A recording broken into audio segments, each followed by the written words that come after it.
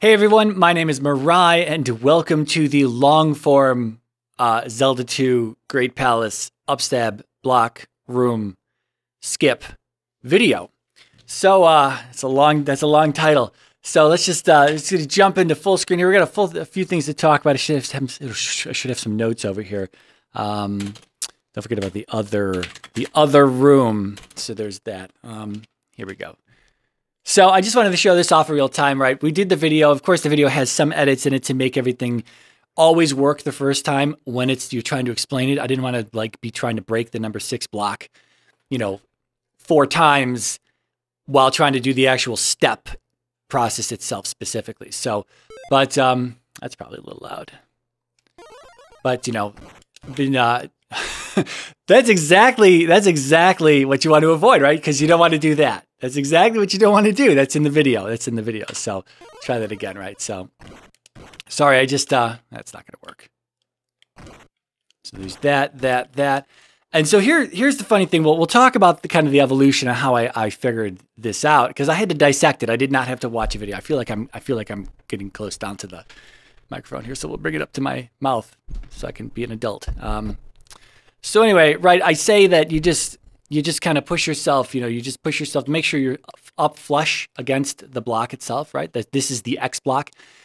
As much as I edited the video with all the numbers and the X on there, now that I go back to do this, it's like where I need my numbers. Where am I followed by numbers here, right? But anyway, when you jump, you can, if you have an emulator that you can pause, I'm pretty sure I can do it with this one, but I don't know the keys to do that, so whatever. But you can pause it and you can see it. You can see that Link's shield is just barely clipping into that left edge. In this color scheme, it's the left edge, the gray edge of the red block itself. And, you are essentially trying to push yourself in, 1, 2 taps so that you can jump up and down here. You can't do that if, you can't push yourself in from the left side of it. You have to push yourself in from underneath. But there's no special secret sauce there, right? You can literally you don't have to start up flush like that. You can just walk over here and walk yourself right here, and I'm already in, right? I'm already where I need to be. If you already know where you're supposed to be standing on the floor, you can just walk there, right? But if you just want to make sure that you're aligned, boom, boom, now I'm good to go, right? So at this point, that little step 4-2, what I showed with the little bracket, I was trying to indicate that you kind of want to get that forward press into the block during a frame that occurs sometime in that bottom, like 25 to 35, maybe you've even got up to a 50% window here of this block itself, but like the bottom 25% corner of it. I'm not going to be drawing on this screen. That's why the tutorial is so nice to have with all the stupid drawings and the lines all over it and everything. That takes a long time to do a lot of that shit, so that's not going to be done in this video as much as I can avoid it. So you just have to know you're here, but you're trying to press forward right in that bottom 25% portion of the block, and then you clip through, right? And then you can finish it off. But this is the part here. This is the part here that I think I keep crouching down to the fucking microphone. And I sit up straight here. So this is the part that can really get you. That clipping process takes me just seconds now, just seconds. If I'm in a race situation, I can get through that clipping process like no problem. That's not a big deal. When I thought that was the biggest hurdle to overcome, it's not. It's not at all the biggest hurdle to overcome. This right here is the most dangerous thing, because you have to take it to the edge of the block, and then you can just fall off. When you think you're going to jump and turn, you fall and turn, and you attack. As I showed in the video, funny behind the scenes look here. So when I talked about the different sprites of Link, it was in the script, but I didn't have the little note there. And initially I wanted to show a bunch of different sprites. I didn't realize that the Z2R, the Z2 randomizer had a fuck ton of sprites. I thought it had like 8. And it's funny because I've seen this list before, and I thought it was a lot back when I first looked at it. And I was reminded that there was like 20 sprites in there. Some of them are just different colorations of Link himself, but I was going to show like the Staphos and the Iron Knuckle. And I was like, man, forget this. I don't want to have to load up the ROM and record and take a picture and then mask all of that out and put that shit on the screen. I was just like, we'll just put a note. And then I forgot to put the note there on the first render out of this, and I was so pissed. And I there's this big gap of me just talking and nothing happening on screen. I was like, oh man, I gotta re-render this. I gotta put this note back in. And at the same point in time, I totally forgot what. Oh, and the other thing, the pop-up video that would happen just to the upper left corner here at this point, showing what happens when you break the block like that, right? But that wasn't originally in there either. And I was like, I really should probably put that in there because I'm talking about it. And I showed the other mistake that you can make by breaking the X block accidentally. I should show this one as well. So there's a little behind the scenes thing that I've got this problem. Let me go off on a rant real fast. I've got this problem when I make videos is that it goes through such a rigorous process. I'm like this huge, like fucking perfectionist. And it gets to, like, I'm happy with everything I've done. We get to the 90% mark of having like so much shit just almost done and complete. And I'm watching the video, and I've had the opportunity to watch the video 100 times as I edit through it and make all the small little changes frame by frame and keyframes and stuff and all the effects that you add and everything that goes into it. And so I've seen it a bajillion times. And by the time I'm 90% done, I'm nitpicking all these little things. I'm like, all these flaws are in this video. And there's so many times where I just want to redo shit in a video. And it's funny because I actually got to that point and I ripped some stuff out of the script because it was too long. That fourth step was a lot longer. And I was like, man, I'm just fucking droning on about bullshit. And I was like, we got to cut this. I got to redo some of this audio. So I did. And that was, it's always difficult to do that because then you have to shift over a bunch of video and layers and things like that and make sure everything still lines up properly and synced up with what you were doing beforehand. So anyway, this is still the dangerous step, coming back to this. This is still the dangerous step where you have to, you have to get to that number 6 block up there. And you you risk breaking that X block. But I don't like walking to the edge. Walking to the edge, walking to the edge does that to me. I just can't bring him to that edge pixel. It's really hard to do that. So that's when I started doing this. Now that I have to do, yeah. So there you go. And then we cast fairy and we're out. And it's really not that tough. I've practiced this a lot, of course. I didn't practice this a whole ton before starting the video, but I felt I kind of had this down a little bit here. That's not too good.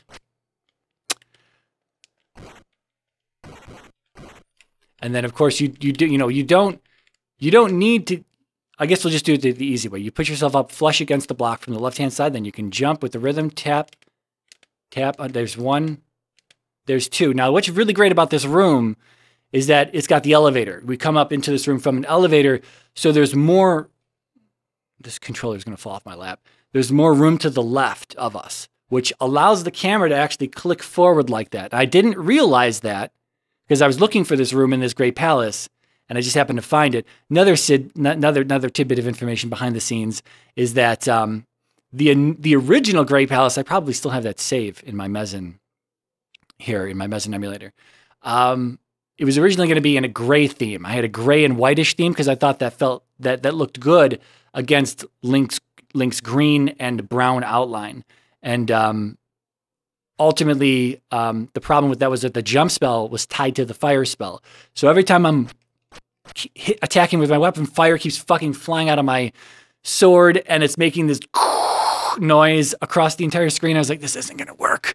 And the moment you detach, like you go back into the Z2 randomizer, and the moment you detach fire from you no longer tether fire to another spell, it changes the fucking color scheme of Great Palace. I was like, God damn it. So I went to like this super muddy golden brown, which of course blends right in with Link's outline. So that wasn't going to work. So I had to just play a bunch of seeds and eventually end up with a good colored Great Palace that really creates this contrast between Link's sprite and the background so that I could really show that close up. I know that when I freeze frame and I kind of just mask out that portion.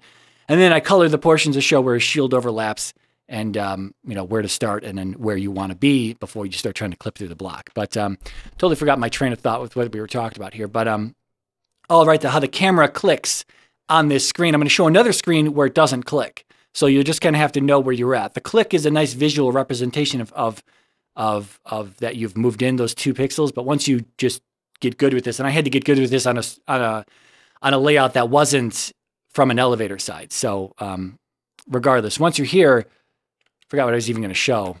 I'm not even sure what I was showing anymore. What was I showing? I don't remember. Just doing it, I guess. I keep talking about it, but There you go, first try, man, and we're out. No edits, no nothing. You know, I don't want to say it's like 100% reliable because it's obviously not. You risk, you know, first of all, you need fairy. You need enough magic to cast. You need fairy and jump. You need enough magic to cast them both. And if you screw up at any point in time and you break that X block, well, that's easily a cast of jump. And depending on where you're at, you know, jump here is cheap at magic 6. It's only 8, but it might be, I don't know, 12. You might already be low on magic.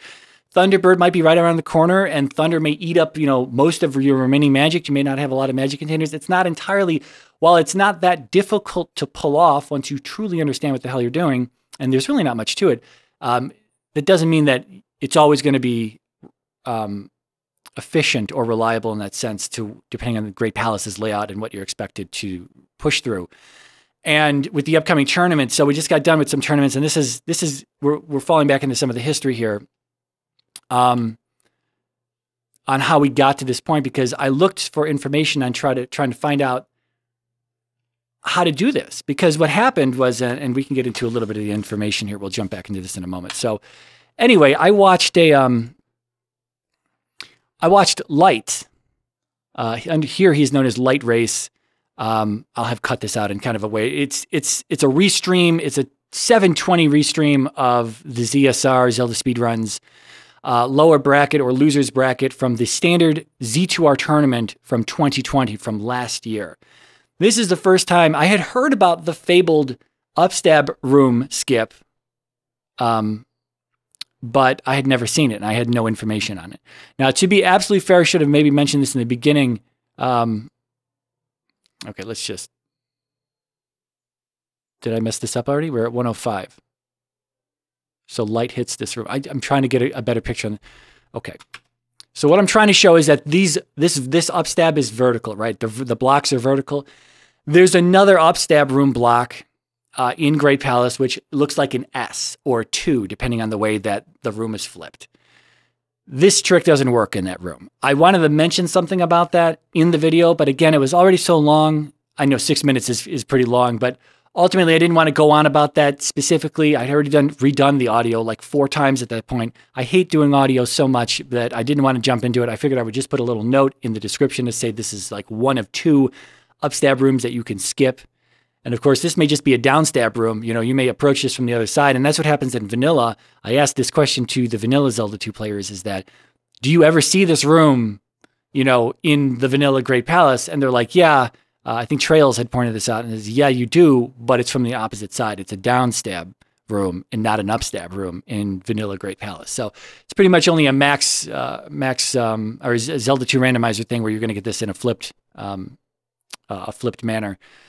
But not so useful outside of like the true max rando.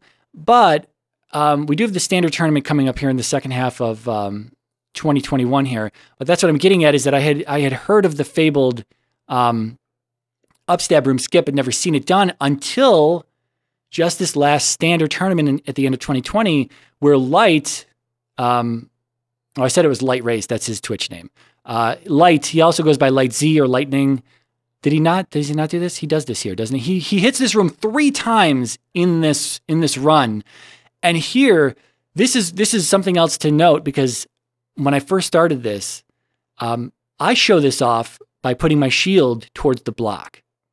But I had recently seen a race between Trails and Chromaticalism where they don't do it this way. And I had not remembered correctly that Light does it the way that I show it.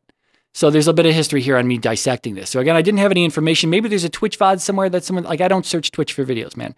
Maybe I'm too old school today. I just searched on YouTube and I couldn't find anything. So he accidentally destroyed that bottom block. You can't hit that, can't break that number upper 2 block from where that is. So he's got to start over. He's got to burn more jump magic, right? So I didn't note that in the video, but obviously if you break things out, he broke the X block there, man. This is a great example. I didn't actually watch this all the way through here, but this is perfect. And then he goes out, I guess, but he comes back at 106:30. I've got some timestamps here. So 106:30, he's back in this room again. So he's going to perform it properly here. He's going to get it done, but it takes him a long time to do it. It takes him, this one might take him a long time. He's in here a 3rd time and it only takes him a minute that time. But here you can watch the way he does it. And this was my fault when I'm trying to dissect how Chroma and Trails are doing it because they did it in reverse. It was my fault that I didn't come back and look at the light one, because this would have probably shed some light on the subject. No pun intended. That the way he does this is exactly the way that I show it. And you can see him bounce in like the, he clicks in twice and he's there, but then he keeps ending up banging his head up against the bottom of that block. And he plays on console as far as I'm aware, so I don't know if it's different on console. I'm not doing anything funny on my emulator. I've tried this. I do use the run ahead option for frames to eliminate input lag, but I tried this without using that whatsoever, and with full input lag with the USB controller and an emulator, which has horrible input lag. I'm able to do this just like normal. So, I don't know if Light hasn't had a lot of practice at it here. He's a really good racer to begin with. He's phenomenal at combat as far as I'm concerned. And just watching him struggle through this, the first time I had ever seen it, I was like, this just doesn't seem worth it. And amazing Ampharos and Angry Demon Noises are commenting on this, and they're like, man, this is taking a long time. This doesn't seem like it's worth it. It seems like you should just get Upstab in Darunia when you're there. That's not always the choice, though. You may not have the jump spell, and you may not have the fairy spell to get onto the top of the roof and get into the chimney, right? So again, when it comes to like a max rando race, you may not have the opportunity or luxury to have that full 6-gem clear. In a standard race, it's much less of an issue. But again, here we are with the standard race, watching Light on a full 6-gem clear, having skipped Upstab in Darunia, running into this Upstab room, and this actually being a relevant path to finishing the race. And he lost this race because of this to Jay Coper, not to give any spoilers away. But where's that video at? Here's this one. So this is taken from Twitch. This was the Trails and Chroma match. We'll just look at Trails right now. And Trails comes in here. His stream was a little, because it's a restream of their own stream, so it's a little, it doesn't look that great quality. Plus, I'm blowing it up for this video. But you can see, look at the way that he does that. They put their back, it's almost like he's looking to clip the very tip of Link's hat or cap behind the block where we clip the shield in, right? Now, I don't know of any information or any instructional videos of this skip, so I was completely lost as to why they were doing it this way. And when I initially tried to recreate this and dissect this, I'm trying to do it this way myself. And had I just gone back and looked at the Light video from last year, I would have realized maybe we should just turn around and try this. But both Trails and Chroma do the same thing. They both put their backs towards the edge of the block that you want to clip into. Now he gets it, and you can get it this way. It's totally doable. But you can see how he has to keep resetting himself and realigning himself. And this is really like, this takes a while as well. And so overall, I think the audience who's been watching the Upstab skips doesn't realize, like, they're getting kind of the Upstab skip itself is getting some bad press here because the people who are performing it, they're taking a while to do it. And that's not a dig on anyone here. Any of these players could absolutely fucking kick my ass in any race setting whatsoever. It's just, obviously, I've been working on this video for a while, so I've got some practice under my belt right now. Come 3 months from now, if I haven't practiced the Upstab skip, then let's see if we can get Chroma doing it here. If we haven't practiced the Upstab skip, then maybe I will have the same problem. I don't know what room that's in where Chroma, let me just make a cut here. So here's Chromaticalism doing it, and he's playing on console with a capture card or some sort of capture method that is a little less than stellar, so that's why it looks a little different. Again, Trails already had a bad restream, so I'm only saying that because we're blowing this up for a 4K video when we're looking at a 720 restream of something that's even smaller than 720. So you're getting the gist of it, though. Does he not do it here? Oh, I thought he did it. He does come back. He does. Okay, well, he comes back, I guess. So, but he's going to do the same thing. He puts his back. See, he does the same thing as Trails was doing. And I'm watching this as my most recent video to try to dissect this method. And I'm like, what's the technical nature of this skip here? What is happening, right? So we can see both of that happening, and we'll just come back to the game real fast, and I can show that we can do it that way. It's odd, and obviously, as I've shown it here, this is exactly where we want to be, but if you're on this angle, you can see that, you might not be able to see unless you really slow down the video or pause it at the right point in time. But Link's, you know, the back of him and the tip of his cap are all clipping through the block. So when you jump up, you do that. You know, maybe you can get it faster, but I don't know if that's the I don't know if that's the true nature of it. It obviously doesn't take me, you know, much time at all to get this, you know, to happen. I should really just have a save where we've already cleared these blocks out. You know, just doing it this way, now that I say that, it doesn't take that much, you know, it doesn't take that long at all to get that clip to happen. Just the most dangerous part is going to be this.